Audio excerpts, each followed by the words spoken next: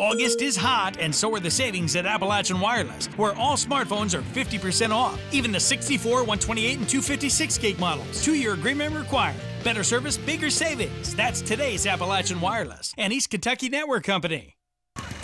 Today marks the 1-year anniversary that the arm drop guy Kent Rose passed away from complications of lung cancer. Kent had a passion for drag racing, but it did not compare to his drive to make a positive impact on the children of this region, a drive that was with him until the very end. For as long as I've known him, he's always had a focus on kids and families. Even in his dying days, he plotted and planned on ways to help. He talked hours and hours on potential events and benefits and areas that could be impacted with the proper planning.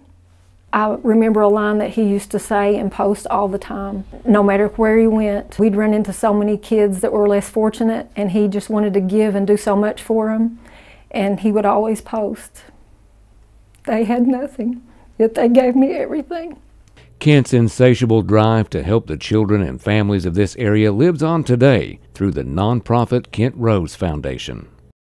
The first step is a scholarship project. Kent wanted for years to do scholarships for kids, and he wanted to do it on more of a vocational technical school level to make it more achievable. So we're working now to set up the criteria, and that'll be announced soon.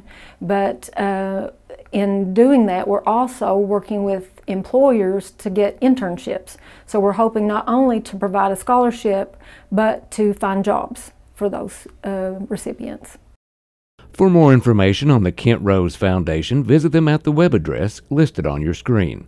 Reporting from Prestonsburg, I'm Sean Allen for EKB News.